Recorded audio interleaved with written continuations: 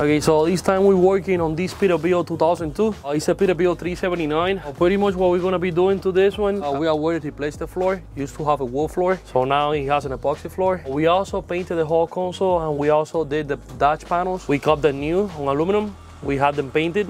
As far as the seat, so he got here with a legacy seat. It was damaged on the back, so we already fixed it. We also did a new cover for the seat. Now he's going with like a kind of like a light blue diamond stitching, and then right on the middle we throw a line with the same blue material by the doors. So he used to have these old stainless steel trims, so now we just got new trims, 3 inches wide, so this is gonna look way better. For the doors, he's getting brand new door panels from us too. Pretty much the whole cab is gonna be brand new, and then he's gonna be coming back to redo the sleeper. Everything that you guys see right here, you guys can always go on my website, make the purchasing there. We got the door panels, door trim, pretty much everything is available on our website. Pretty much this is it. We're still working on this, so should be fun.